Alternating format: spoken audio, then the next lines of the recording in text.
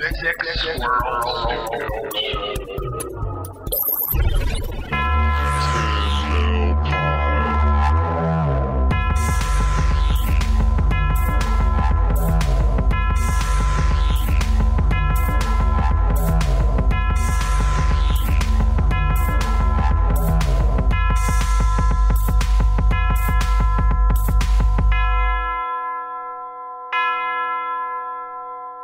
Hey guys, it's totally me, Jake Manning. Definitely not somebody different. I'm back to do part 2 of The Ultimate Warrior here today.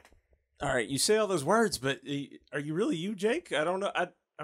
Even though I got different eyes, like definitely, like I'm sure, like your mom would look at me like, oh, that person's got different eyes than the other Jake Manning. That's definitely a different person. That's definitely not the original Jake Manning from part 1. I know you're thinking of that, but that's definitely not the case. I'm definitely always been the same person. Oh god, that's a lot of protesting in defense. I don't. Yeah, I know I got a different haircut. You prove it. Tell me. I had matches before with people in ring before. Sorry, I as you can tell, I've lost so much weight, so I don't look the way I used to anymore. Yeah, your veins aren't like an earthworm trying to get out of the earth. And I got a different haircut, so you're probably thinking, that's a different Jake Manning. But it's not. Definitely the same Jake Manning. Okay, that's good to know. That was here for part 1 is here for part 2. Okay, cool. How do you feel about tent? Oh, don't even get me started. All right, it's probably Jake. I will use all kinds of slurs on tent. This is probably Are Jake. there tent slurs? Oh, there's tent slurs, and I'm going to use all of them in a blog, which I will eventually delete later on. All right. Welcome to 10 Bell Pod. This is Ultimate Warrior Part 2. I am Nick Alexander, and I am in Burbank, California. I bought weed with my debit card. And I am joined thousands of miles away in the Manning Cave with Micah J. Loving. I bought gas with my debit card, so fuck you. And also, what a man, what a mighty good man scout, Jake Manning. There's got to be an age demographic that'll get that. But if they do, killing. Well, it's got to be this group because we're talking about somebody who was popular in the 80s and 90s, so I would assume that they would know about Salt and Pepper. And just to go with the theme, I bought a key with my debit card today because I broke the office key in the lock of the office yesterday, so I had to remake my office key today because I was so jacked and swole for part 1.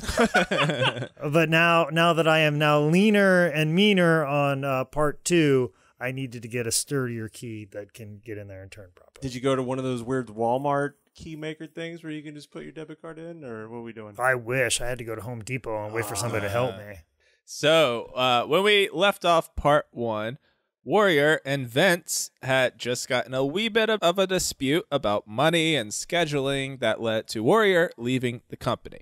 However, by the start of 1993, Vince had bigger problems. Hulk Hogan was about to leave, so Vince needed Warrior back. They worked it all out, and at WrestleMania 8, Ultimate Warrior would make his comeback. Now, you say disagreement. I could just picture it just Vince going, fuck the Warrior. And then bringing him back, I'm pretty sure it went, fuck it, call the Warrior. At WrestleMania 8, after the match between Hulk Hogan and Psycho Sid, Hulk was attacked by Sid and Papa Shango. And running out to make the save was Ultimate Warrior to a thunderous pop. That's the story WWE wants you to believe. But in reality, Vince had Jim Hellwig murdered for holding him up for money, then cloned him with his DNA so that he could take the Warrior brand forward. And there's a lot of proof. First, Warrior's hair was shorter. He wrestled in a singlet, which the real Warrior would never do that. It's true. It's like to point out that Kerry Von Erich and, I don't know this dude, but his name popped up, Jeff Gaylord were the top suggestions for being the fake Warrior. You show some fucking respect to Jeff Gaylord. I don't think I showed any disrespect. But I'll admit ignorance on him. Not disrespect, but ignorance. You don't know Jeff Gaylord? No, I know him. Oh. He was an okay, Memphis guy. Oh, just okay? Yeah. Who's disrespecting now, Jake? What I'm just saying, those are all plausible things. You look at these guys, they're like, oh, he could have just replaced them because Ultimate Warrior runs out and he looks like Sam Houston running out, not the Ultimate Warrior. So I can't tell you how many friends of mine told me up and down that they had 2 Ultimate Warriors, and they all of them said that their mom agreed with it. Their mom saw, it goes, oh, if you look at the eyes, he had different eyes. So there's obviously 2 Ultimate Warriors. And one of the stories I heard is the Ultimate Warrior died. He was doing a bench press, and he didn't have a spot, and he was bench pressing 500 pounds, and it came on him and it collapsed and it killed him. Oh, shit. So the real Ultimate Warrior died, so they had to get a different Ultimate Warrior. I can't tell you, over the course of my life, from grade school to college, I heard all of the conspiracy theories of Ultimate Warrior being dead. And I even believed it myself. I can't tell you how many times that I told people, yeah, there's 2 Ultimate Warriors, and that Kerry Von Erich was the second Ultimate Warrior. And I was even saying that Kerry was playing the Ultimate Warrior in WCW, which wouldn't fucking happen because Kerry was fucking dead at that time. But then, as I get older into more conspiracies, maybe he faked his death so he could play the Ultimate Warrior in WCW. Higher. That's 8th level thinking, Jake. 8th level thinking. Eli got me. His teeth were different. I think maybe he got veneers or something, but his of course, teeth... he's got the money. He's got time off. You want to update all of your look, and there you go. And yeah, please Google Jeff Gaylord, because when you look him up, you're like, totally the fucking Warrior. So at 1992 SummerSlam, Warrior would have a match which would end up being his last pay-per-view match for several years, where he would face the Macho Man Randy Savage. Now, Jake, have you ever heard of someone losing a retirement match yet still competing later? Oh, Ric Flair, just about everybody in professional. Terry Funk. Yeah. Hulk Hogan probably. You go down the list. The rule of thumb when you lose a retirement match, you got to give it about a year. No. Okay? You got to give it about a year. Unless you're in WCW, you give it 4 months. That's all you need. All right, I'm going to go out on a limb and say this match is better than the WrestleMania 7 match. They're both close. One's not a glaring winner, but this match is fantastic. See, what's weird is when I was doing research and I finally pulled this up, and I remember seeing shots because it's in, Wembley? Wembley.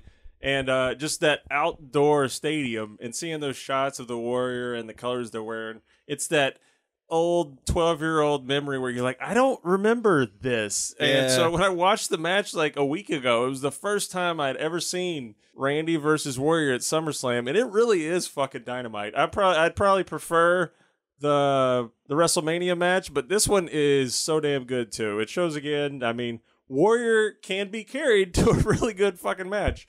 Meltzer gave it 4 stars, and just the whole angle of what corner is Perfect going to be in? Is he going to be in Randy's corner? Is he going to be in Warrior's corner? And just no one comes out, and Heenan's confused.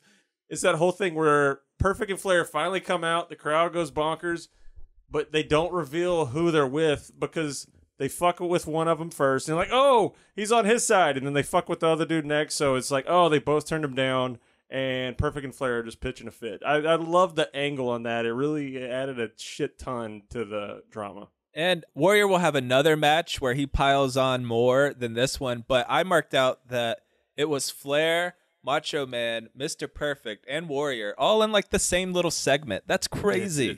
It was pretty exciting. And then just thinking about that crowd, it's they got Hart, Davey Boy for that Intercontinental Championship match, which was fucking amazing right before that too. So I think the crowd is so amped because the Hart Davey Boy match right before it just blew him out of the water. Well, that's what Bret Hart will tell you.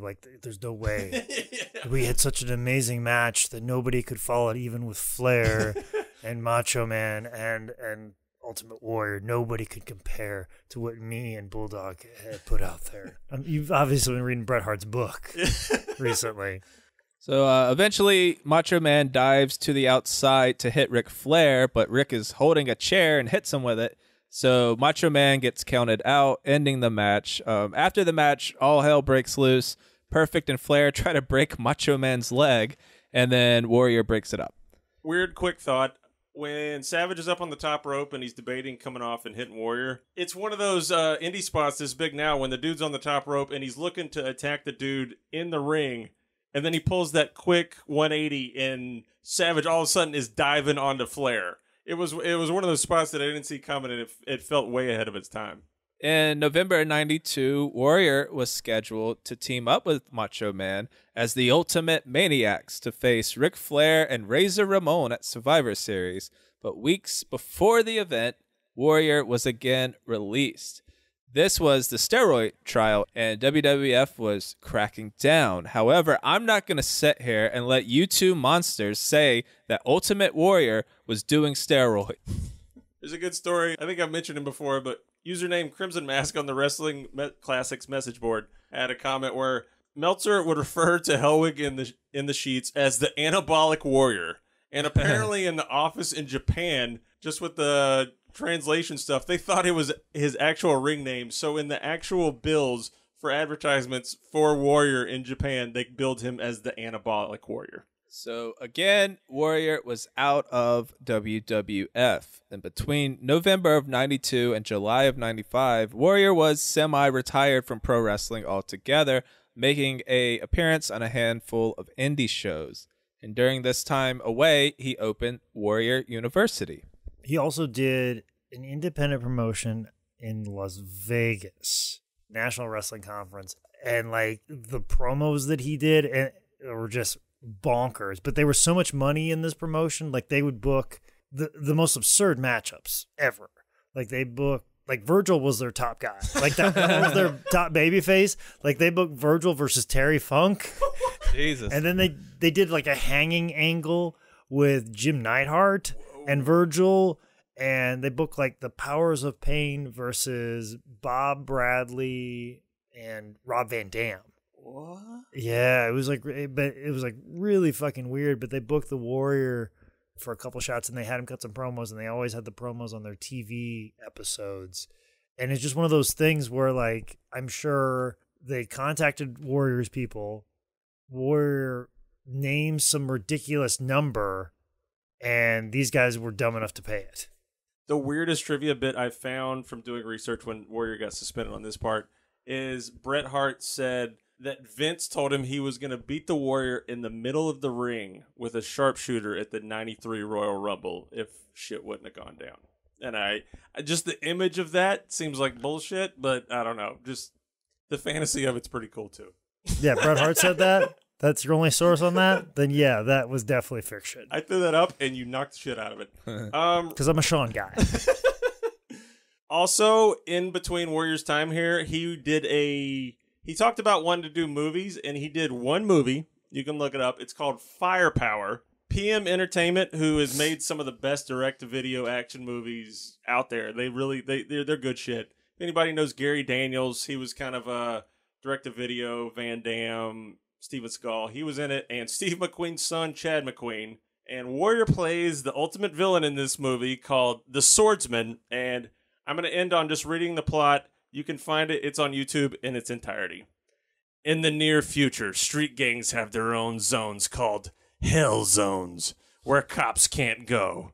Two tough cops, Chad McQueen and Gary Daniels, undercover to investigate an illegal cure for AIDS. But first, they must fight in a death match leading to a showdown with the Swordsman.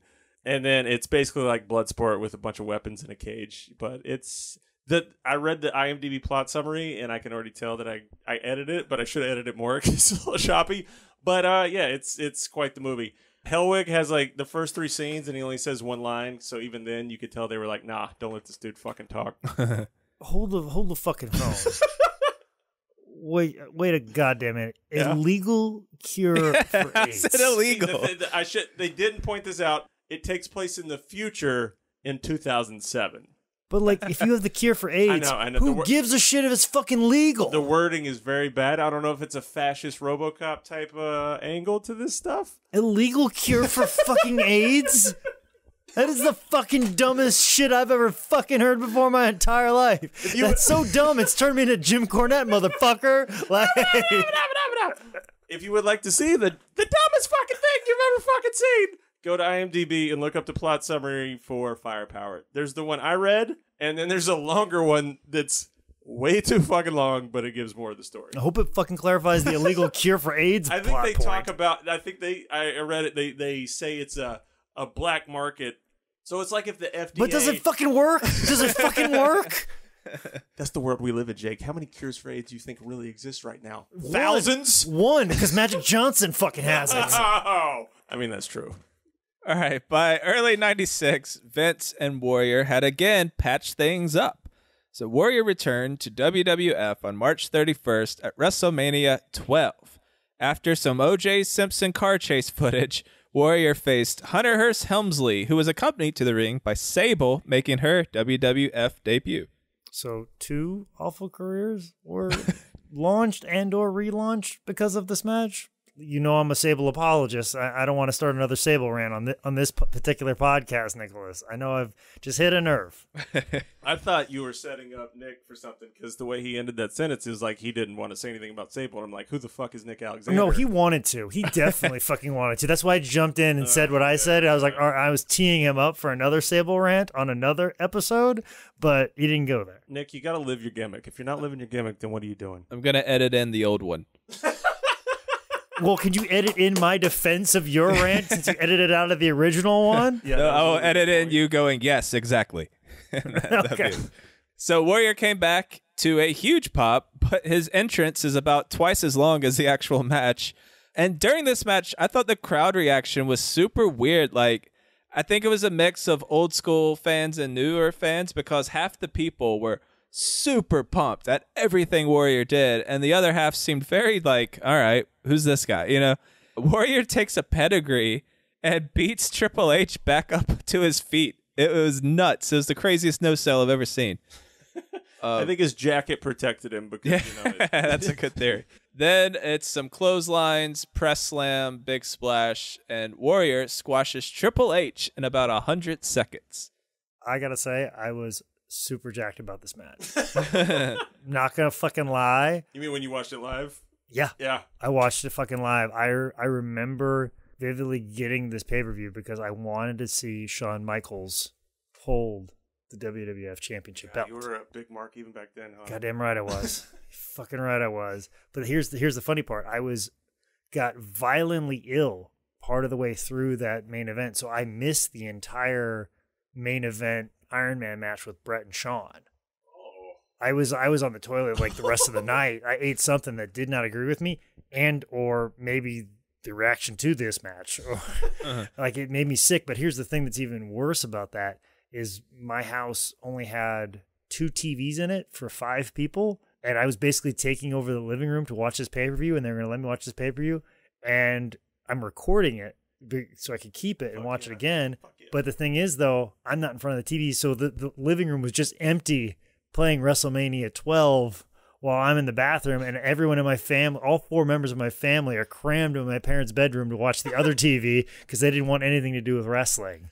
Did you at least like crank the volume real loud so you could sit on the toilet? And... Yeah, so I could hear when it got close to the end, just so because like, and here's another thing too that I fucking hate when I see title matches on the independent scene is when like the heel or even a sense like a babyface will like have a skirmish with the heel champion and he picks up the belt and holds it.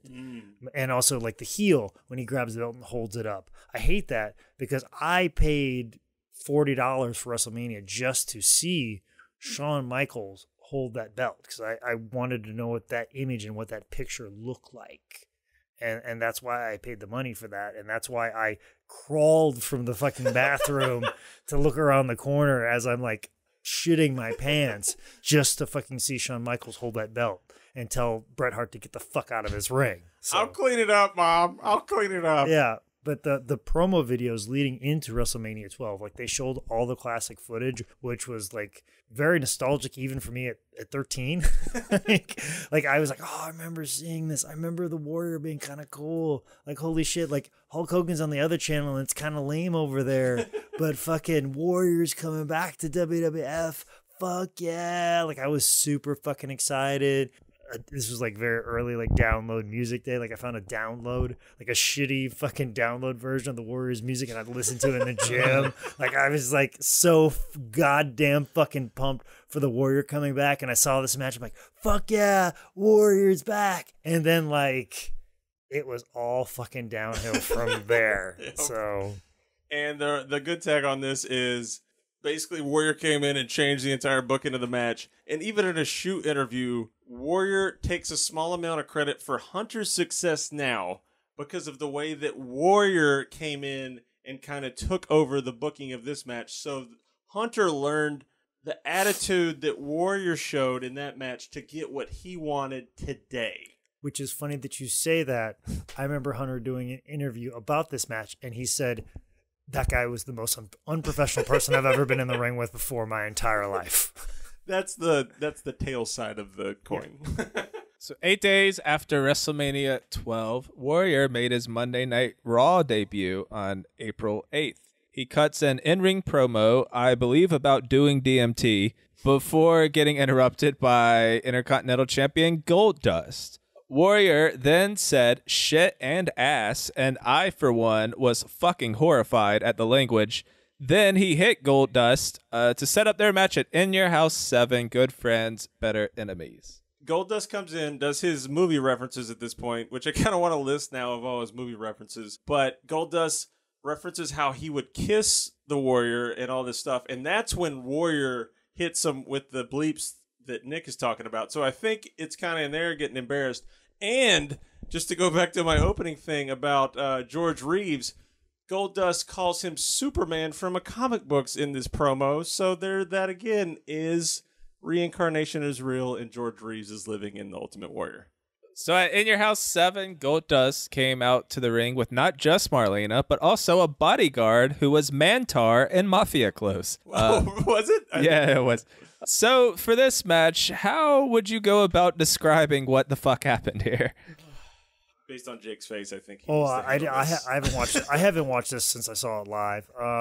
The Ultimate Warrior, who is supposed to be a picture of health, sat in a movie director chair and smoked a cigar. Wait, I want to jump in once. When he starts first puffing it, Vince chimes in. To my knowledge, the Ultimate Warrior does not smoke. Because, immediately in his head, he's like, this is the babyface I'm pushing. Yeah. Is he fucking smoking? Yeah, and we all know Vince hates people that smoke. Yeah. And yeah, this is, I felt that same way too. Like, why are you smoking? What are you doing? And he sat in the chair, and then he invited Goldust to sit in the chair, and then he clotheslined Goldust out of the chair. Keep in mind, I'm reciting this all from fucking memory. You're nailing it. It is fucking burned in my fucking head forever how fucking bad this match is. I've only seen this match once in my entire life, and it was happening live, and it is still befuddling to this day. And knowing what I know Warrior now, I guarantee he said the F word agate, probably somewhere in the middle of this match. But you know why he said it? Because he joined in on the crowd chant that I'm pretty sure fucking happened. Exactly, yeah. When I was listening to it, it was one of those things like, this is on the network, and I'm hearing it. Yeah, so I'm pretty sure he said that, and just this match is befuddling. It made no sense. I was just like, this is not the Ultimate Warrior that I want to see. It's an angle. It's not a match. It's it's a segment. Yeah, that's what it felt like. And Dustin is an amazing fucking wrestler. And if given an opportunity to have a match and a properly motivated Jim Hellwig, he could have a great fucking match with him. But we didn't fucking get that at all. No. And then Goldust just runs off for the count-out loss, and that's it. About a month later, on a May 27th episode of Raw, Warrior and Goldust had a rematch as part of the King of the Ring preliminary rounds. They actually did a fucking real wrestling match. It ends in a double count-out, eliminating both men from the tournament. However, during this match, on commentary, they pretty much the entire time plugged the Ultimate Warrior's comic book. What I want to do right now is, Jake, for you to describe what I'm doing. You're reaching and getting the Ultimate Warrior comic, which is a picture of over-exaggerated drawing of the Warrior's face. Obviously, Warrior font at the top. And you are pointing at a price tag, which is $15, which is way too much fucking money. I could have got you one for free because I have hundreds, maybe thousands of them sitting in the office currently. Do you have 2, 3, 4, Yep. and the Yep. all All of them. Oh shit! Okay, I really Yep. want to read them because we're about to get into it. I paid $9.99 plus $3 shipping, so basically $15 on that. Why I didn't reach out to you shows how dumb I am. Also, too, if you want the Nash comic book, I have that as well. I didn't know that existed. Yeah, it exists. The first page of Ultimate Warrior's comic book is the very first page, a full fucking esoteric essay of true gobbledygook that reads like a college dropout's attempt at James Joyce's The Finnegan's Wake, which, if you don't know what that is, I'm not trying to sound like a dick, but it's one of the most difficult fucking books ever. Warrior basically attempted that, and remember, he has no literary talent. All right, so this is something we got to get into because this is why you all came here for Destrucity. This is a definition that Warrior puts in the opening of the comic book. Trifold in its definition, therefore meaning the name of the galaxy and warrior wherein the terrain of testament lies. 2. The living of one's life in a way of a warrior according to a warrior's 8 disciplines. Those are as follows. Physical, beliefs, moment of mastery, attitude, commitment, association, integrity, wisdom. 3, keep in mind this is the third definition of the fucking word that he just invented. The creating of a truce between one's destiny and one's reality, promising to stay true to what one is destined to be, yet accepting what is the now. Ellipses, one's reality. All right. There's also an entire essay on top of that your mind is already a scrambled fucking egg. The first issue feels like a self-help seminar attended by 8 people at a Holiday Inn conference hosted by L. Ron Hubbard's third cousin who just did as much coke as he did angel dust.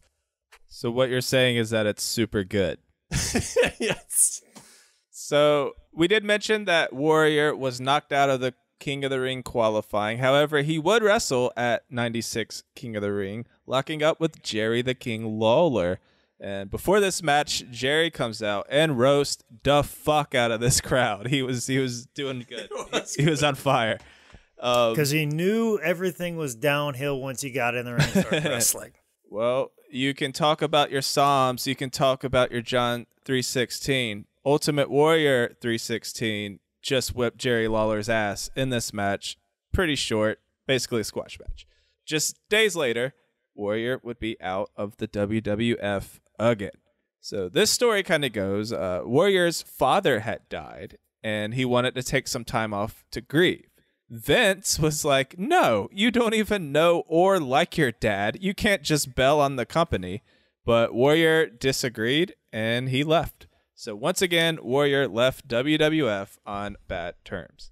Well, and also, too, like, not only did the Goldust angle come off like shit, and obviously the Hunter said he's the most unprofessional guy ever, there was also the whole debacle with the Lawler angle, too, where he came out wearing a baseball cap to protect his head from taking, like, that picture with the glass, and just, like, everything that they told him, like, hey, do this, he did the opposite, and he just did his own thing, and just back to, you know, like, if you weren't being such a shitbag, Yep. we probably would have bought this, but, like, you know, the way we just presented it made it sound like he came up and said, hey, Vince, my father passed away, I want to go see him, but from what I always heard, like, before leading up to that, he was asking for time off, and then all of a sudden, after like getting rejected a couple of times, then he's like, well, my father passed away. So it's like, no, I know what this is. Yeah. So He went to the well one too many times. yeah. So it wasn't until 2 years later that we'd see Ultimate Warrior, when in 1998 he signed with WCW. And if you thought his 96 WWF comeback was bad, I Raise You World Championship Wrestling. August 17th, 1998, on Monday Nitro, Hogan is out cutting his second promo of the night when he says there's not a warrior he couldn't beat to get his belt back. Then the lights flicker, then cut off, and in walks Ultimate Warrior, and out walks the Renegade's career. This moment, I mean, fuck, man. It was so captivating. It was one of those truly surreal moments that I didn't think was happening. And the way Warrior kind of, you know, was shooting on the old WWF matches and how Hogan hadn't beat him. And This fucking promo blew me away. And rewatching it, it had me, man. It had me. Oh, it's intriguing for sure, but it wasn't intriguing enough for me when I remember watching it live. Like, he just kept going on and on and on and on, and like, he had some good points, but then all of a sudden, like, oh, you made those good points, and he's still talking. I'm like, oh, let's see what's on Raw. Like, Really? I was in the whole fucking no, way. I flipped back and forth on this one. Damn, do you remember what was on the other thing, though? I don't at all. But it was like one of those things where, like, oh, geez, he's still fucking talking. Are you gonna do anything? Okay, you're not gonna do anything. You're just gonna. I mean, are you gonna talk about it? Or are you guys gonna fuck? You know what I'm saying? It's kind of one of those things. It's just like, I totally give you that, but it was. I think the power. It's one of those things where somebody has you so good, it doesn't matter what they do. I mean, he had me for the first minute or so, and then 2 minutes, and then 5 minutes, and I was like, this motherfucker's still talking. I think this segment went like 17 minutes or something like that. It was like super like 12, fucking. But he like, it was that stuff when you're that age, you're like, yeah, fuck yeah, get him. But I mean, yeah, I totally get it. But I remember being that's up there for me for just like, is this really fucking happening? Wrestling moment in my life. Warrior would face off against Hulk Hogan at Fall Brawl, September 13th, 1998, as part of a War Games match between WCW, NWO Black and White, and NWO Wolfpack. And the teams for this match, they're fucking nuts. It's like 9 Hall of Famers. NWO Hollywood was Hogan, Bret Hart, and Stevie Ray. NWO Wolfpack was Nash, Sting, and Lex Luger. WCW was Warrior, Piper, and Diamond Dallas Page. That's like not a bad top 10 all-time list. I've seen worse. We also have to point out that stipulations for this match were so fucking dumb. Yeah, what the fuck? It was a team War Games match, like always, but for some reason, it was also every man for themselves, and also you could end the match at any point by pinning your man. Yes, and because they had, I think this was the first War Games where they had a referee in the cage. Yeah, they had 2 in there. Yeah. But didn't make a difference in like Warrior break through the fucking cage. No, like, he did after he used the smoke bullshit. Or he ripped off his coat and then he runs from the back. It's like a Tony Clifton, Andy Kaufman fucking moment. And then he gets in the cage and then he kicks through the cage, what you're talking about, and chases Hogan out of it. And then DDP hits a fucking diamond cutter on Stevie Ray or some fucking stupid shit. Yeah, he kicks through the cage, even though they literally just set up that he can transport through the cage with fucking smoke. That's a good point. It's the whole thing's just a clusterfuck, and it could have been one of the great matches ever. It's very dumb. So from here, they'd build to one of the biggest rematches of all time, Hogan Warrior 2. As part of the build-up to this match that would take place at 98's Halloween Havoc, Warrior was in Hogan's mirror, I guess. He kidnapped the Disciple and then turned him on Hogan and cut way too many promos. Don't give Ultimate Warrior a mic. Warrior's next actual match would be part of the build-up October 12th, 1998 on Nitro. And on this Nitro, he teamed up with Sting, so kind of full circle. Even though Michael Buffer said it was the first time they ever teamed up, Michael Buffer is a liar and not half the poker player that Bruce is. So the Blade Runners faced Hogan and Bret Hart, and poor Sting had to put together a match with these 3 whiny-ass egos. God bless him. It gave me a flashback to WCCW whenever the Warrior was involved in a tag match. Whoever he was tagging with would be in the match for the first 5 minutes of the entire match. And then Warrior would go in to do a bear hug or some shit. But I was watching this match, and Sting went in there for the first good bit, and I was like, man, the more things change, the more they stay the same. He didn't even take off his ring jacket. He gives Bret 3 clotheslines, and then the match ends when NWO rushes the ring to save Hogan from Warrior. Which was basically 95% of every Nitro at the time. Yeah, it was. This led to Warrior's final WCW match and Warrior's final mainstream wrestling match, the infamous 1998 Halloween Havoc, which is one of the worst matches of all time. You know, I rewatched it, and it is bad, but it wasn't like, I can't say it was one of the worst of all time. The fireballs and abortion, they fucked that up. Yeah. And they're just kind of plopping around, but I'm gonna dispute worst of all time, Nick. I will say that the announcers did a good job covering for the fireball thing because they kind of were like, the audacity of him even trying that. I thought it was like a quality save. No, I agree with you 100% because you can see them following the leader on the calls. Yeah. They're like, he tried to burn him. Yeah, he did try to burn him, didn't he? You're right, he did try to burn him. This match ends when Horse Hogan comes in with a chair to get some revenge on Hulk Hogan for injuring him earlier. But swerve, bro. He hits Warrior and Hogan gets the pin. Warrior's last appearance in WCW was on November 9th, 1998's episode of Nitro, where he came to the rescue of the Disciple who was being attacked by the NWO. Warrior would retire from professional wrestling a little later that year. So Hogan got his revenge, but it wasn't a clean revenge, and I'm kind of surprised that he didn't push for a clean revenge. Like, he beat me once, I want to beat him, but it can't, it has to be clean, or it doesn't matter if it's a screw job, or... Well, I mean, it makes more sense if it's a clean victory or some sort of screwy thing, but he still gets the clean pin, and then you build to the third match, which you now do at WCW, where you have a better cut of the pay-per-view and the merch money and all sorts of things, as opposed to at the will of whatever Vince is giving you back in '88. So makes more sense to get that rubber match, that final one, but okay. to do it there. All right, Nick, I want you to respond to this because this is all of the moments where the Ultimate Warrior buried Hulk Hogan on his shoot interview. Okay, you ready? All right. Warrior doesn't like that Hogan smoked, quote, dope. A day without dope is like a day without sunshine, brother. Warrior accuses Hogan and his wife of they were both whores doing slutty stuff on the side. And then Warrior says that he bets he was the only guy to say no to doing Hogan's wife. These are direct quotes. Hulkamania and negativity go together like peanut butter and jelly because for as good as a fucking writer as he is, he can't come up with a simile past a fucking third grade education. Hulkamania is a drain on society. America is sick of men like you, Tiger Woods, Arnold Schwarzenegger, and Hulk Hogan. And this is Warrior's closing thoughts on Hulk Hogan. Hulk Hogan's life has been a whole work. Nick, your response? I would say Ultimate Warrior sounds like a square who doesn't like to party. Fair enough. So Warrior retired, and when most wrestlers retire, maybe they open up a body shop, maybe they get involved behind the scenes. But from here, Warrior would start a career as an incredibly bigoted public speaker, mostly speaking out against the LGBT community.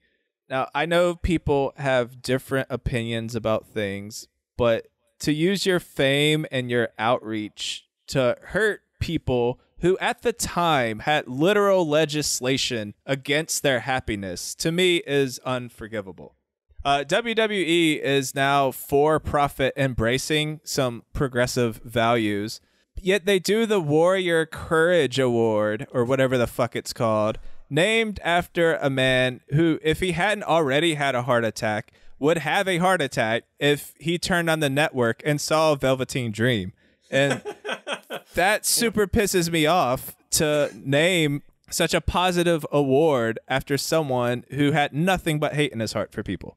I mean, Warrior's whole shit was be the person you are and don't be stopped by anything that tries to stop you, blah, blah, blah. And then he's spouting, queering doesn't make the world work. So he basically shit all over Katrina victims, basically saying, hey, what was the big deal? If they would have lived their lives better and took control of their lives, this wouldn't have happened to them. And was the city really so great? They're too busy buying phones and $200 Nikes to live somewhere worth a shit. Oh, he's one of those guys. Oh, yeah. Okay, Oh, okay. yeah. Oh, Yeah, fuck I'm aware of those guys, and those guys are the worst human beings of all time. He's the motherfucker that read Ayn Rand and did a bunch of blow and thought he knew what the fucking world was. Okay. Let's see. He has a problem with Martin Luther King having a national holiday, but not specifically George Washington. Because, let's see, what did Martin Luther King do? It's only about 40 miles, and he walked along paved roads and security escorts and modern comforts and conveniences.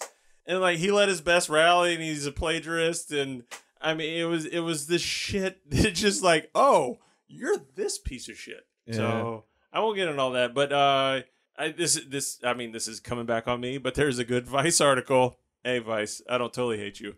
But it's basically quotes from his blog in 2005, 2006. There's other articles that quote all these blog posts. It's beyond fucked up. I won't read it all because it is fucked up. But he basically speaks out about how he's not a homophobe while just throwing gay slurs everywhere and acting like the angriest motherfucker at the party that no one's paying attention to. Or he didn't feel bad that Heath Ledger died because at least his son wouldn't have to grow up with the negative influence of a man who was in a queer movie, Brokeback Mountain. And he has all types of hilarious Brokeback Mountain jokes about bend over Brokeback. I mean, it's the hackiest fucking Fox News shit ever. Here you go, Nick. He calls Bobby Heenan a two-faced bag of shit. He was glad that fucking Bobby Heenan got throat cancer, and he called it karma. This is my favorite. This is my favorite line in Hypocrisy. He says about Triple H, "You train like a twat and rely mostly on your sports supplements," which for him, with the steroids, is hilarious. He made fun of 9/11 firefighters because he said he could have done a different job. It's like Jesus. It all checks out with the type of bullshit that these type of guys think, and it's just sad. As much as I love this dude, for him to turn into this guy. Oh no, I've never loved him. So you got off easy, goddammit. I mean, I was excited to fucking see him as a wrestler, but as soon as I found out he was this type of individual, I was out. So all that shitty stuff aside, Jake Manning and Nick Alexander, are you ready to play Who Said It? Charlie Sheen or the Ultimate Warrior or slain Libyan dictator Muammar Gaddafi? All right. I got a shirt out of Jake. I'm happy. All right. I actually have some money, and I will pay the winner $5. All right. This is the first quote. I'm going to say the quote, and then you have to pick Charlie Sheen, Ultimate Warrior, or Muammar Gaddafi. Gotcha? Okay. All right. I have defeated this earthworm with my words. Imagine what I have done with my fire-breathing fists. Sheen. I'm going to say Sheen as well. You are both correct. Well done. I legit remember that quote. It sounds familiar. Life without dignity is worthless. Gaddafi. I'll go Warrior. Nick is correct. Sorry, fuck. Sorry. Oh, you slow rolled me, you fuck. I slow rolled the shit out of you. Jake is correct. Swerve, bro. Swerve. What you mean is that you know you will never become famous. But in your dreams, when you fantasize that you might one day, you would want to have the confidence and belief in the staying power and value of your product like I do mine. Warrior. Yeah, I'm going to go Warrior too because that sentence was so goddamn long. You are both correct. These resentments, they are the rocket fuel that lives up in the tip of my saber. Gaddafi. Warrior. I like that because the rocket fuel, but it's actually Charlie Sheen. Fuck. I'm going to hang on to them, and they're going to fuel my attack. And they're going to fuel the battle cry of my deadly and dangerous and secret and silent soldiers. Because they're all around you. I must say Warrior. Gaddafi again. Charlie Sheen. God damn it. Your face will melt off, and your children will weep over your exploded body. Gaddafi? Warrior. Charlie Sheen. Fuck.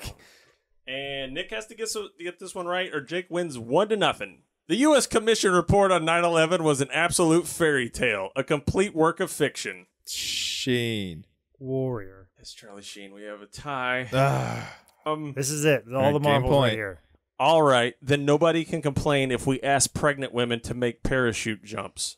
Warrior. Feel like it's Warrior, but it also, I feel like you've been swerving us a little bit. We've been off base, so I'm going to go with Gaddafi. Ah, come on. That was amazing. I was in such suspense, and that was amazing. Yep. Parachute jumps, Libyan dictator, military escapades. Jake fucking nailed it. All right. I'm going to give Jake $5. I'm not going to do it right now, but I will give him $5. All right. So that leads to 2005 when WWE dropped their diss track on Warrior, The Self-Destruction of the Ultimate Warrior. I actually was working for highspots.com at the time that this DVD came out. And I don't know if you guys recognize or remember the time when those WWE DVD releases came out and how big they were business-wise. Or just like each one was an event.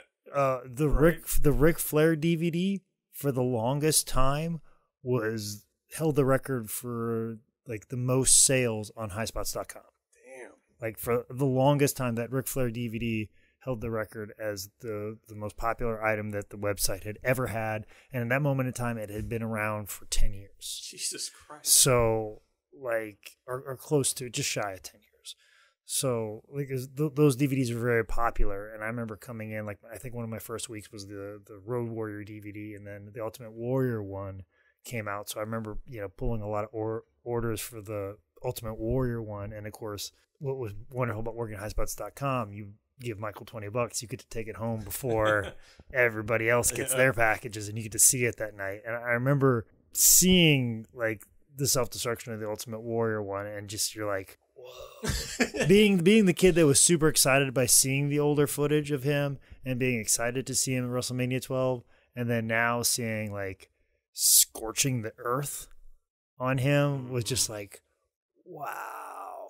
And then like when they talked about the WrestleMania match, and also kind of like the little tweaks to history that the WWE was able to do, talking about how like after the WrestleMania match with Hulk Hogan, and Hulk Hogan saying, when I was being carted off, I knew we were in trouble when everybody was looking at me when I left, which give Hulk Hogan a way to turn a narrative around that somebody was less popular than him, he'll do it.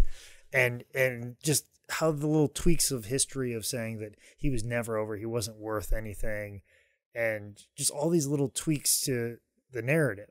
And I remember something that was very telling, because Bret Hart ended up doing a DVD, I believe, like the next year with WWE. And keep in mind, Bret's relationship with WWE was still even on the outs in 2005.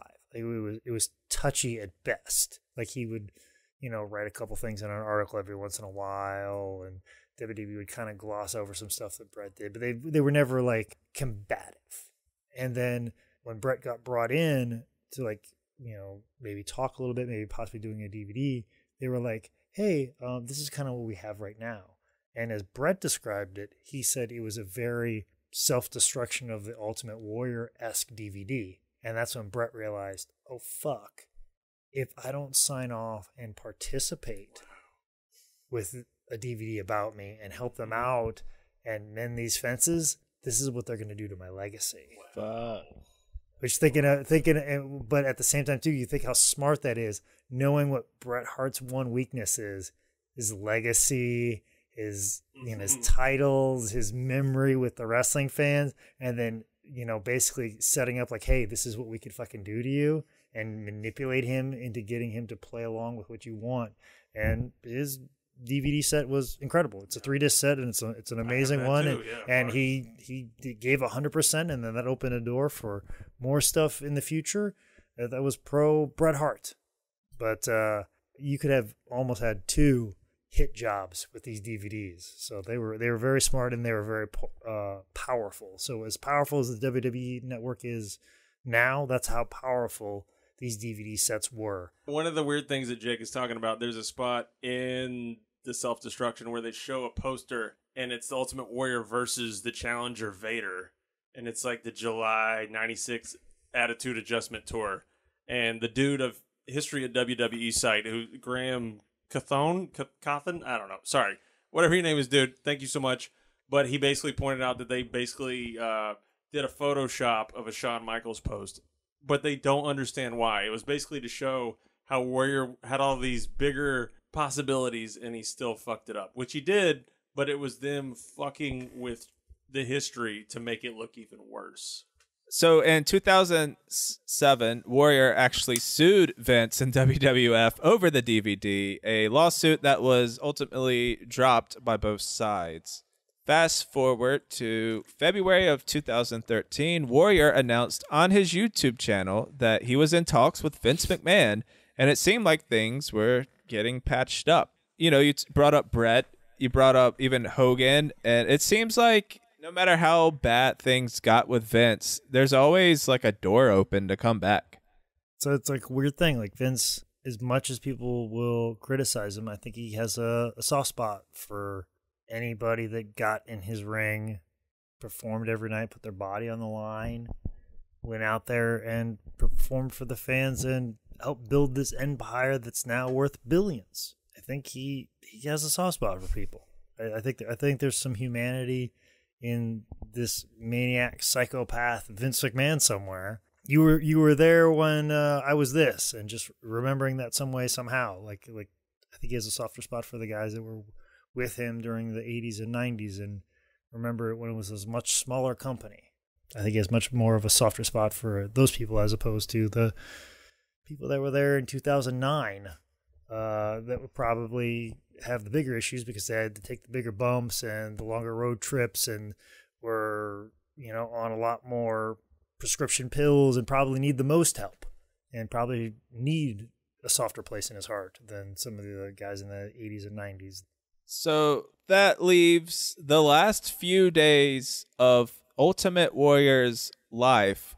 And it's one of the most bizarre deaths because Ultimate Warrior still looked fantastic. Like he could have stepped in the ring and no one would have batted an eye. Actually, he stepped in the ring in 2008 and wrestled a match in Barcelona, Spain, and he looked fucking incredible. He went over 20 minutes. Yeah, and he was blown up for most of it, as Orlando Jordan will tell you. He still did over 20 minutes. Yeah, but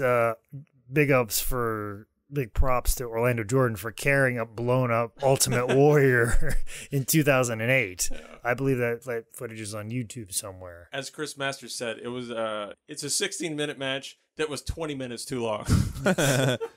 So on April 5th, 2014, the Ultimate Warrior was inducted into the WWE Hall of Fame. He was inducted by Linda McMahon, who apparently he's always had a great relationship with. And for someone who sucked at promos, his speech was honestly amazing. It was funny. He pushed some boundaries on some things WWE clearly would not want him to say. He alluded to the DVD. It was honest. It was inspirational in parts. And he didn't even do any gay bashing. April 6th, Warrior appeared at WrestleMania 30. Backstage before the show, Warrior actually had a chance run-in with Hulk Hogan, where Hulk walked up to Warrior and he apologized for everything that happened between them. Warrior accepted the apology, and to me, it was like two older, wiser men squashing some petty shit from their 20s and 30s. Then, the following night, April 7th, Warrior delivered a promo on Monday Night Raw. Warrior gave a speech to the fans and the wrestlers wearing an Ultimate Warrior mask. In that speech, he said, "Every man's heart beats its final beat. His lungs take their final breath." That is kind of spooky. It was a weekend of amends and healing and closure for Warrior. And the last thing Warrior said to a camera before getting into his limo to leave WWE for the day was, "It's great to be back home. I'm looking forward to the future."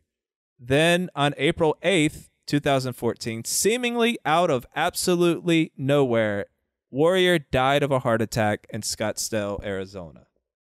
According to reports, Warrior clutched his chest. He collapsed around 5:50 p.m. while walking to his car with his wife outside of his hotel in Arizona. He was rushed to the hospital where he was pronounced dead at the age of 54. So, final thoughts on The Ultimate Warrior.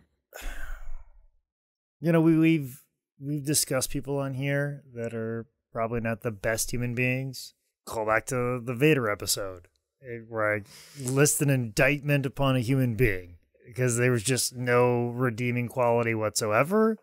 But it's fascinating episodes like this.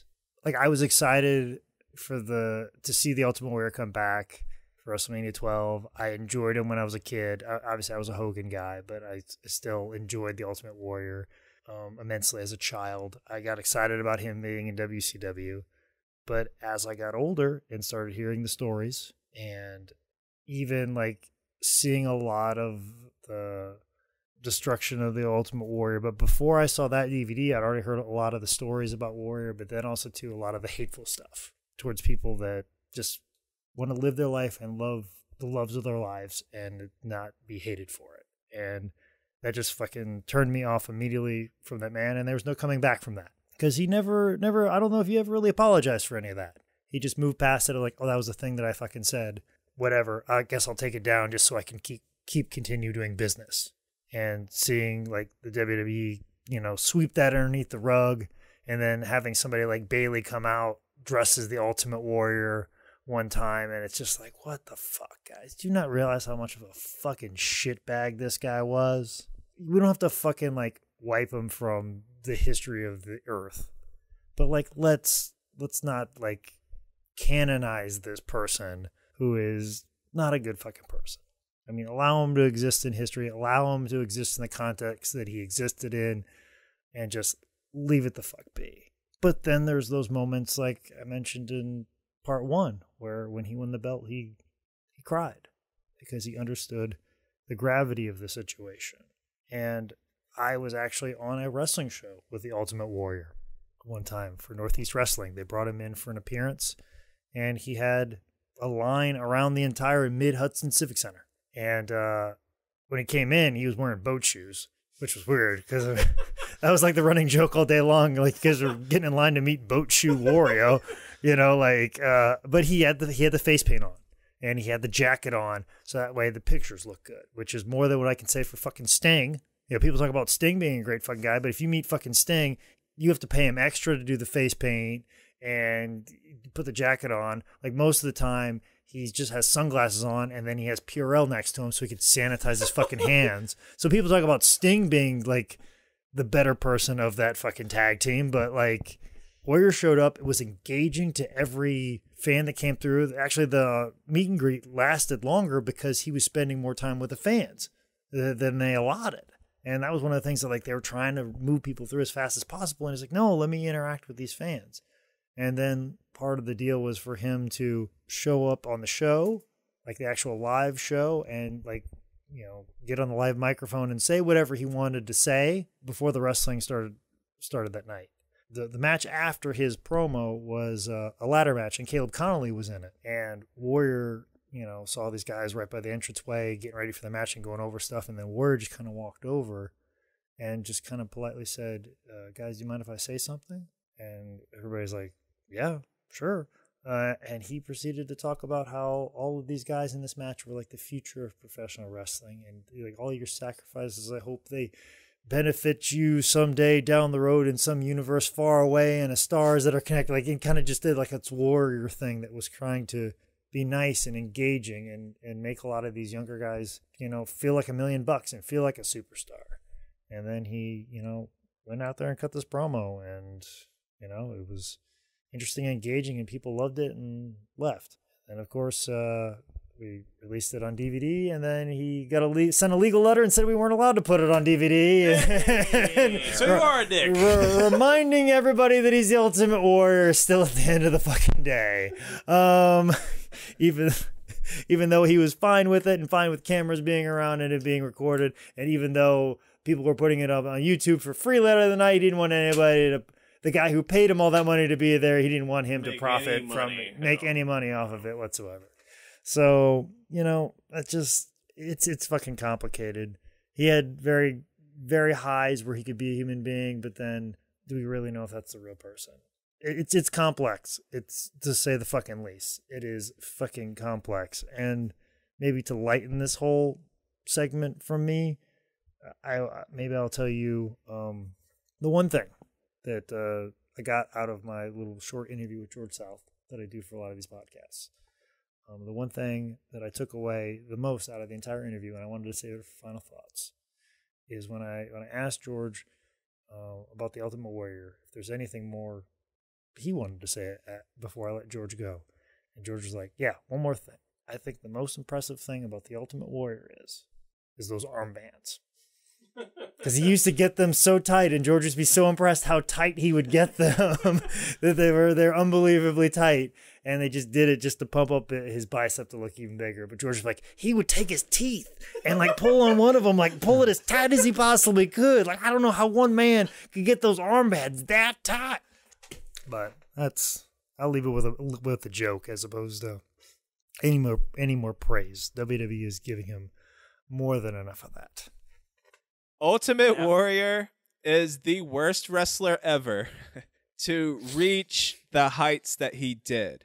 And that sounds bad, but what I think I'm trying to say is it really shows how important a character and a gimmick can be in pro wrestling. If you can just make the people love you, You don't need a 5-star match. You don't need Canadian destroyers. When you're over, you're over.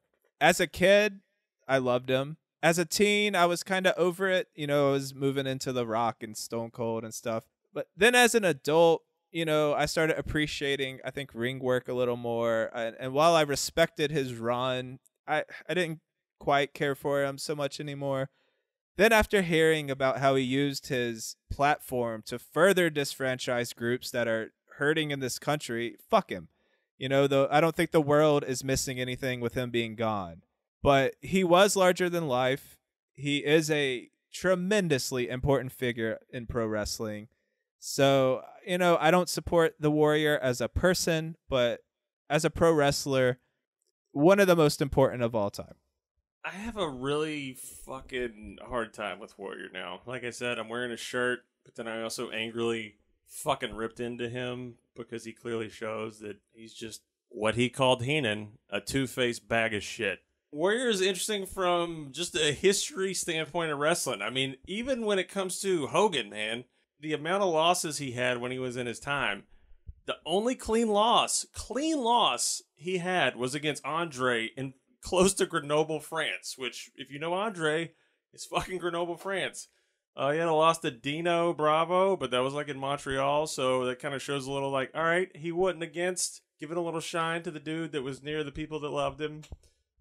Savage had some stuff, but it's one of those, like, even when you talk about Hogan clean losses on message boards, even Warriors are even harder. And like I brought up, like, Hogan didn't even get a clean victory over Warrior when he beat him. For any weird completists, there's a weird Arsenio Hall interview before the WrestleMania where he acts like Warrior and he turns stuff over and he realizes he shit the bed, and then he does Regis and Kathy Lee before the Rick Rude cage match, and he's just a human being. He's Jim Hellwig, and he talks, and you want to like him, and then Regis kind of pushes him into destroying the set because Regis is like, "Why are you so docile? Why are you so not a professional wrestler?" And then Warrior just kind of goes, "Arr!" And it's this really cool little bit, and it's those fucking moments that you want to like him, and it hurts. Even on the self-destruction, like you see Chris Jericho, Edge, Christian, you can see still they both really appreciate it, and there is some stuff to put him over. And then you see all the stupid shit that he did with his blog, and he lost his fucking mind. And it's I think he did bodybuilding. He got into pro wrestling, and then once his ego was so fucking overblown, and he was so full of what he could accomplish, and somehow that mixed with be your own true self, but fuck all these people, and you're better off without your queer dad, and all this stuff, and it's the balancing act of that. I don't understand how he fucking dealt with it, and it really it fucking hurts. And like Jake mentioned, the meet and greets. If you can look up videos on YouTube of the meet and greets that the Ultimate Warrior does. There's a really awkward one where this dude in full Warrior garb and face paint cuts a 60-second Warrior promo right in front of Warrior, and it's one of those things where you're just cringing the whole time. You're like, oh God, make it stop! And the whole time Warrior is smiling and he's digging it, and then they have a conversation. And there's other ones where Warrior's just the most personable dude to his fans. And I've heard tons of stories on message boards of the research I did where Warrior would just talk to every fan. And it's one of those things where it's just like, oh, you're a fucking social justice warrior. Fuck that. If a gay fan came up to him and just said, oh, do you fucking hate me? It's one of those things where I would just love to be there.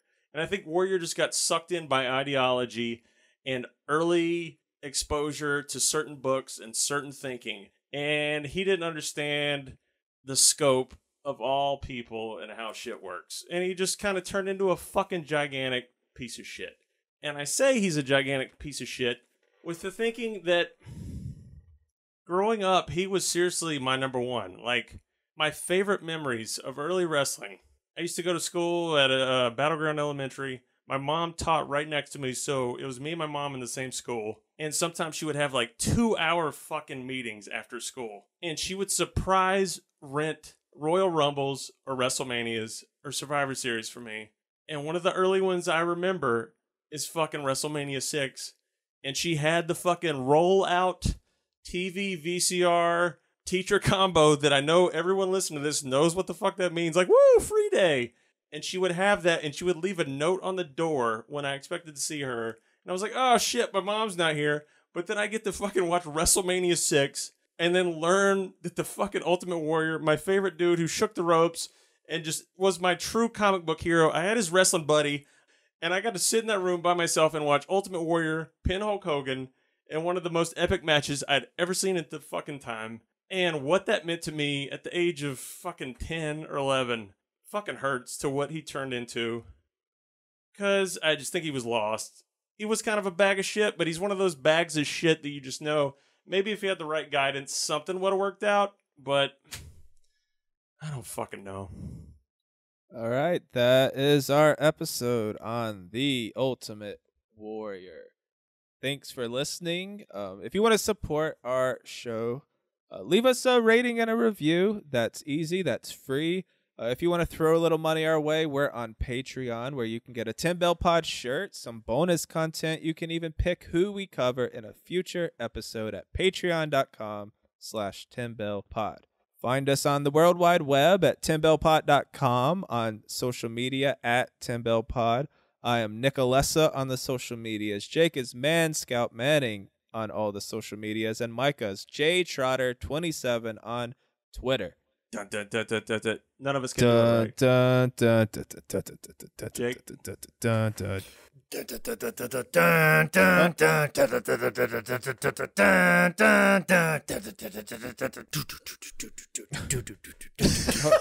Hold on. Wait. I am a real American. Shut the fuck up.